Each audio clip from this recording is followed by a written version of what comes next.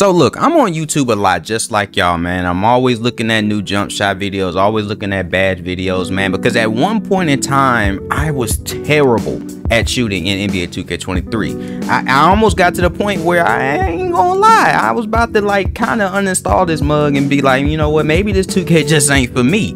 But after a while, man, that competitiveness started kicking in. I was like, no, man, I'm gonna learn how to shoot in this game. And one thing I figured out, and one thing I looked at every time I watched a jump shot video or a bad video, is that nobody was really giving you the sauce. When I mean the sauce, I mean really telling you how to find out what type of shooter you actually are, because it is a science, yo. It is very much a science to this shooting thing in NBA 2K23. And so today I'm going to give you guys the sauce. I'm gonna teach you guys how to actually figure out what type of visual shooter you are, what type of release shooter you are, and I'm telling you, by the end of this video, you will leave a better shooter. The thing is though, guys, you cannot skip around on this video because it's steps. It is definitely going to be steps, and they're all going to make sense by the end of this video, to where whether your meter is on or your meter is off, you are going to be a strapper. You're going to green everything. You're going to go off no matter if your meter is on or off. But there are things that you have to do. So without further ado, we're going to get into the video. All right, so the very next step, guys, the very next step I need you to do is to turn off your meter. That's right, turn off your meter. Just turn off your meter and go to the Gatorade facility. Now, I know what some of you think of easy. I like to shoot my meter on. I like to shoot my meter on. No, listen to me, man. Turn your meter off. All right, if your meter's already off, again, keep it off. And what we're going to do is we're going to go to the Gatorade facility and we're going to put up some shots. Now, the goal of this part of figuring out what type of shooter you are is just to see what feels natural to you when you shoot your shot. When you shoot your shot, what feels natural to you? All right, and I need you to make note of every shot that you take around the court. I need you to make note of all of them, all the jump shots you take. I need you to say, hey Veezy, over here I make a bunch of earlies, over here I make a bunch of earlies. Everywhere over the court, you're just making note of how many lates, how many slightly earlies, all of those things based off of just you shooting your shot without a meter on. Now this is very much important, y'all, because again, this goes into the sauce that the people don't tell you when watching these jump shot videos. This is the sauce. This is the sauce, okay? So once you shot a bunch of jump shots around the court, man, and you got a good enough sample size to know and say, hey Veezy, like I'm shooting a bunch of earlies, or Veezy, I'm shooting a bunch of lates, this is where the controller settings becomes genius. It is a really great tool for NBA 2K. And this is why I told you got to turn your meter off, because we all have, whether we're trying to jump shot for the first time or we're trying a new jump shot, old jump shot, whatever the case may be, we all know what feels right. We all know what feels like, hey man, I need to let this shot go right here. Like, it just looks like it makes sense to let the shot go right here, or it makes sense to let the shot go right here. And so when you have that feeling, that means that something in the animation is triggering that for you. It's when the ball touches his head, when he flicks his wrist, when he points his toes down, whatever the case may be. It's something that you're looking at that's telling you, hey, that feels good. I should let that shot go right there. But if you find yourself shooting a bunch of earlies or lates based off of that feeling, then that means that the animation needs to be either slowed or slowed down or sped up. So this is where you go to your controller settings, and that's where you adjust it based off of what you've been shooting the most. So if you're somebody that has been shooting a bunch of very earlies, slightly earlies, or earlies, you need to put your jump shot on the opposite setting, which means that you need to be putting yours on late or very late. If you're somebody that has been getting a bunch of lates or slightly late or very late, you need to put your jump shot controller settings on early or very early. Now I know what you're thinking, oh Veezy, that doesn't make any sense. Why would I do that if I'm messing up my jump shot? Guys, it makes sense. And the reason it makes sense is because think of it like this. When you're going to a party, right, or you're going somewhere and you're running behind, you don't go slower, right? You go faster, you speed up.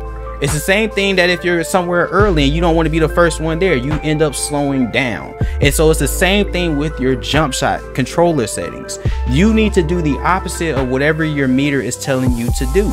So for me, I always got a bunch of lates. I always got lates. I was like, yo man, what the fuck? Like, why? How is this shot late? And I sped up my jump shot controller settings, and now I just shoot my shot perfectly every single time, almost every single time, because I knew what felt right to me. I was like, yo man, nah, like, how do I keep doing this? Like, something, either the jump shot animation or something is off, because that should be green. It should be green. Why is it not green? And it's because your animation is off for what feels right to you. Now, this is different from basically changing your jump shot in the jump shot meter. That's different. You're speeding up and slowing your jump shot based off of other things, basically what you like and what you don't like. That's different, but you can still control how the animation looks and feels to you through your controller settings. And so that is one of the main things that people talk about that you should do or work on when you're shooting your shots, is learning what controller settings, because I feel like honestly that's more important than the speed of your actual jump shot, is knowing what feels right to you. And so right now I'm shooting a bunch of slightly early, so I'm sitting there like, okay, maybe I need to slow my shot down a little bit, but then I just focus on where my visual cue, and that's another thing that you want to look at as well. All right, so the last and final part of this video, man, is talking about visual cues. Now, every jump shot has this visual cue, and it's one of the reasons why a lot of people are running LaMelo, Kyle Kuzma, some people are running Kevin Durant. Mostly everybody is running Oscar Robertson as their uppers, because those jump shots and those bases have really, really great visual cues. Now, based off of your controller settings, you have your green window is somewhere within that animation based off of where you have it at very early, late, or very late. If you have it at very early or early, your visual cue is somewhere to around the beginning of the animation. And if you have it towards late or very late, yours is towards the end of the animation. And when you choose those controller settings, you will see that your animation looks slower, but the shot release timing is the same. Okay, so here we go. Here, as you can see, the animation looks a little bit slower, right? Because I have it on late. As you can see, it's like a very quick, it's a very floaty looking animation. So flick of the wrist, very floaty. It's gonna get slightly early. I'm gonna hold it a little bit longer. And now I'm getting a hold. So here we go. Back out a little bit. Boom, there you go. All right, so now if I go out and go to very early, you'll see that the animation is a lot more fluid, it's a lot more quicker, which is telling me that I need to release my my shot early on in the animation, very early on in the animation. Even though the shot timing is the same, it's just the animation is going to be a little bit more fluent. So as you can see, I'm going to go to the same spot. It's the animation is just going to look a little bit quicker, as you can see. So go ahead and go back again. Right, the animation slightly late, so I got to get used to it because I was holding it. Hold on.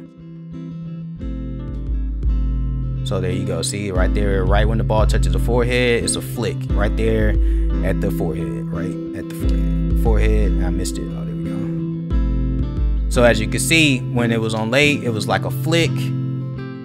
And then now that I have it on very when it was on the other setting, it was late, it was at the flick of the wrist. And then now that I have it on very early, it's like right when the ball touches the forehead almost, as you can see. And now that I got the timing back, it's green, or it's just green. So these are the tips, man. That's off. I could tell that was off. So, you know, these are tips, man. These are things that's going to make you a really, really great shooter in NBA 2K, man. It's going to take a lot of practice. It's going to take a lot of fine tuning. And you're going to have to sit there and practice, guys. You're going to have to really sit there and learn this stuff. Because, again, there's also other factors that's going to go into this. Obviously, latency, players playing defense on you, different things like that. But once you learn it, once you get it down to a T, man, you'll be strapping. And then once you know your jump shot with the meter off, once you turn the meter back on, everything is going to feel right to you. You're going to be able to look at your jump shot and be able to say, yo, this is where I'm supposed to release it. You're going to feel more confident in your jump shot. You're not going to feel like you're meter made. You're going to feel like you know your jump shot. You just like having the meter on. You know what I'm saying? And that's key. That's very important, because, you know, some people are completely meter made. Like, they just do not know their jump shot, like, at all. Even, you know, same jump shot, same everything. You turn the meter off and they're just bricking everything. And so with this, you now know your jump shot. I hope this helps you guys. I hope this makes you guys some better shooters, man, because this is the stuff that people aren't really teaching you. They're just giving y'all jump shots and telling y'all to try badges and not really telling you this type of stuff. So again, if this video helps you, send it to some friends, man. Leave a like on this video. Let me know in the comment section if this helps. And I hope to see y'all in the next video, man. I'm gone.